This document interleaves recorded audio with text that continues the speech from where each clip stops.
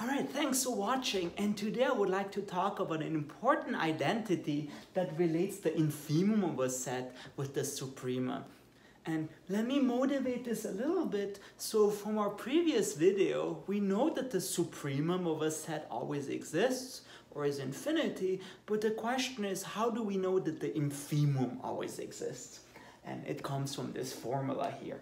But let me just remind you of the concept of infimum. So suppose S is a non-empty subset of R that is bounded below by M. So this is S, and this is little m. Then we say that M is the greatest lower bound, and we write M is the infimum of S. If and only if the following thing holds. If I give you a number that's bigger than m for all, m1 bigger than m, so this is m1, you can actually find an element of S called S1 that is smaller than m1. There is S1 in S such that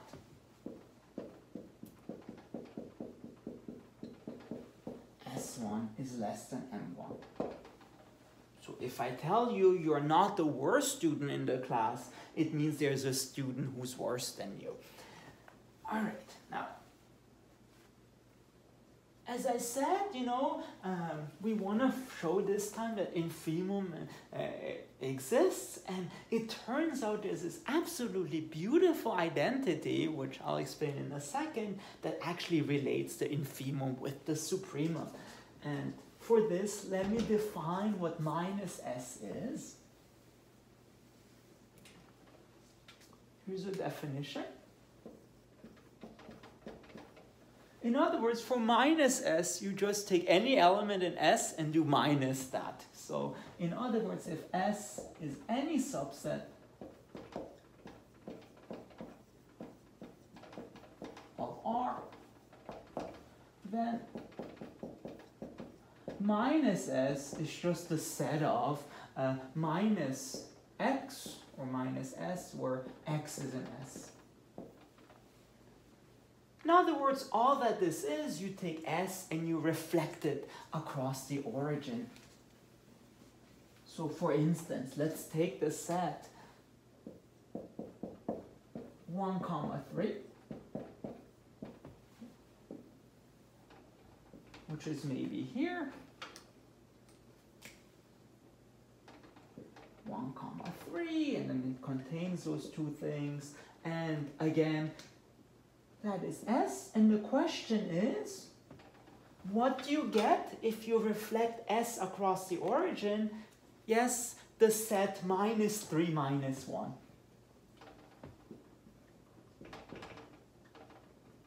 So if S is 1, 3, then minus S, it's minus 3, minus 1. Because essentially what you do, for every X in S, you just do minus that. Minus X, and that ultimately gives you minus S. And now the question is, let's try to figure out how the infimum of S is maybe related to minus S. Because notice, and again, that's very beautiful to discover if you want. So note, first of all, the infimum of S, it's 1. So this is the infimum. But then the question is, where does 1 appear in minus S? So where does 1 appear in minus 3, minus 1? Well, 1 is minus 1. Then 1, it's minus 1. But how is minus 1 related to minus S? It's precisely the supremum. So it's minus the supremum of minus S. And indeed, notice, what do we have? The infimum, which is 1, it's also minus the supremum of minus S. And lo and behold, we can finally state our result.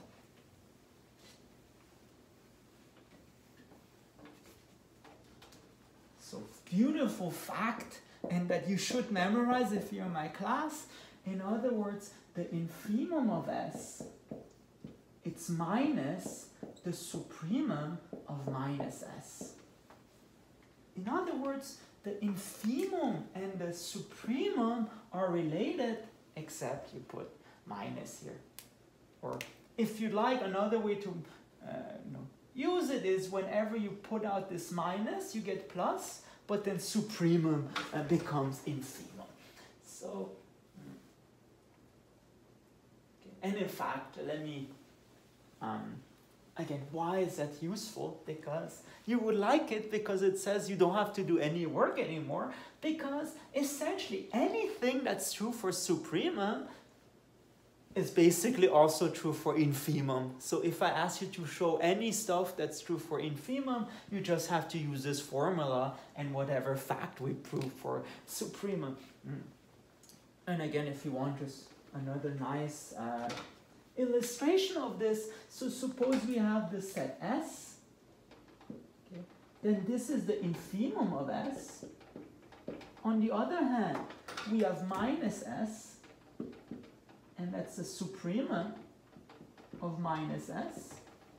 And all that this is saying is those two are opposites. So if this is 3, that should be minus 3, for instance. All right, and now let's show this property that infimum of S is minus supremum of minus S. And by the way, it's an excellent exercise to test if you understand what a supremum and an infimum is. So here's a proof. So let's call this gibberish M. So let M be minus supremum of minus S. And what we need to show is that the infimum of S equals M. So show that the infimum of S is just M. Then we're done. Okay, then what do we need to show? Remember what the definition of infimum is? Well, first of all, we need to show S is bounded below by M, but this one I will skip. It's somewhere in the notes, but still important.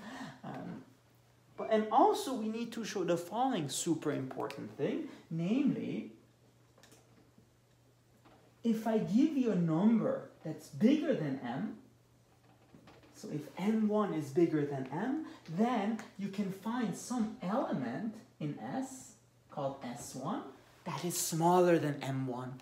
In other words, again, if you're not the worst student, it means there's someone who's worse than you. So show if M1 is bigger than M, then there is S1 in S such that, again, S1, it's worse than you. S1, it's smaller than M1. So that's very important. Once we found that element and we've shown that it's smaller than M1, then we are done. Okay? So in particular, again, let M1 be greater than M. But notice, here we have a bunch of minuses. So in particular, if M1 is greater than M, then minus M1 is less than minus M. But what is minus M? Well, if you put minus here, it becomes the supremum of minus S. But notice what we have. We have a number that's smaller than the supremum. And remember, if something is smaller than the supremum, then something new happens. This is like saying you are not the best student in the class. So if you draw S minus S here we have M minus M, which is the supremum, And I just told you there's a number that's smaller than the supremum.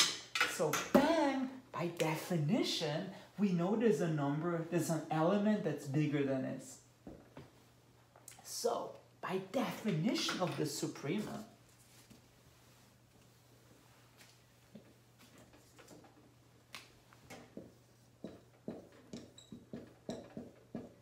of the supremum of minus S, we know there is S prime in minus S such that S prime, again, there's a student who's better than you, it's greater than a minus M1. Now, but what does it mean to be in minus S? It means you're the opposite of an element in S. So, but by definition of minus S, we know that S prime is minus some element, let's call it S1, with S1 is in S. In other words, S1 is minus S prime. And I'm claiming that this S1 works, so that's what does the job.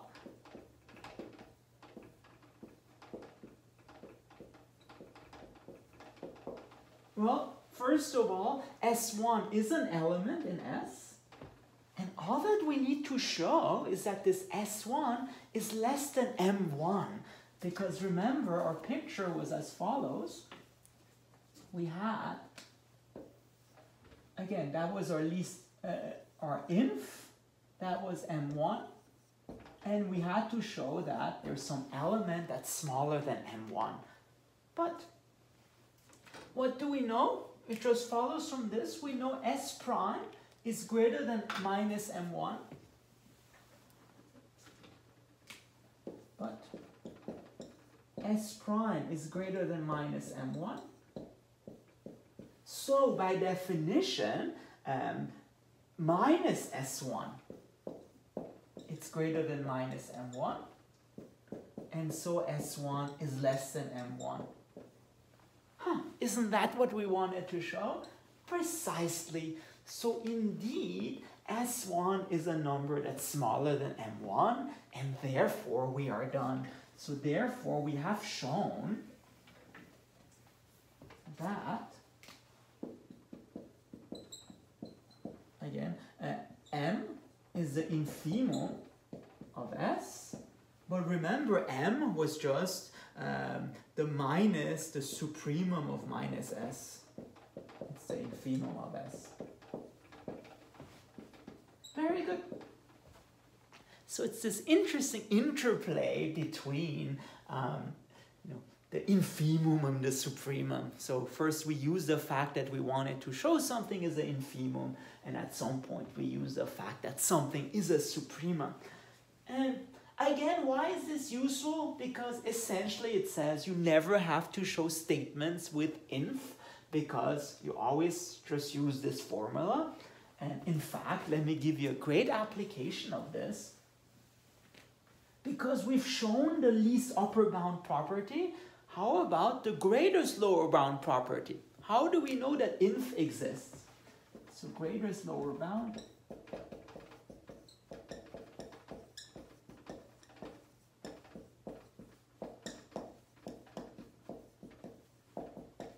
Namely, again, suppose S is a non-empty subset that's bounded below.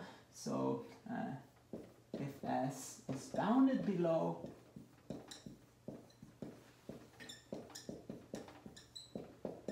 then the infimum of S exists. Then S has the greatest lower bound.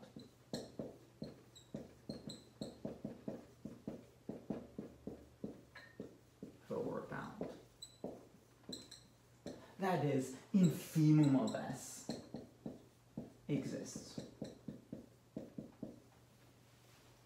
In other words, again, if you have some set S and you know it's bounded below by little m, then you know that the infimum of S exists. In other words, the infimum of S always exists if you include the case that it's minus infinity. And let me prove this. Okay.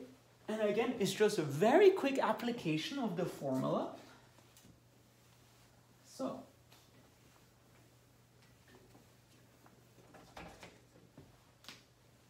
I can prove, again, suppose S is a non-empty subset of R that's bounded below. S is bounded below by M.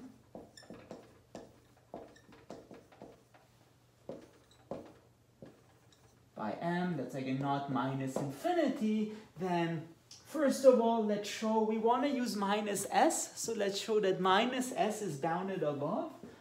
Then, so for all S, in S, S is greater than or equal to M, which means minus S is less than or equal to minus M. But the point is minus S is just a generic element of the set minus S. So what this shows you is that minus S is bounded above by minus M. So minus S is bounded above.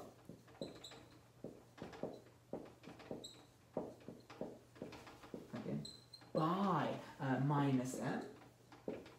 But because minus S is bounded above, we know the supremum of minus S exists.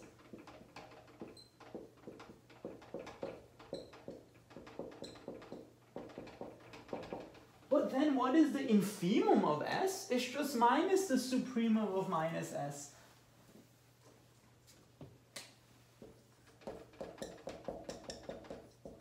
But then the infimum of S, which is minus the supremum of minus S, again, we know this exists, and minus a real number also exists, so the whole thing exists as well.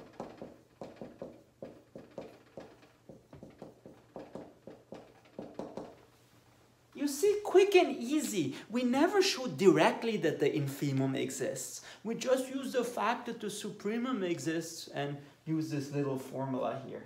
That's very neat. All right, and next time we'll do even more applications of the least upper bound property to show why it's useful. All right, thank you.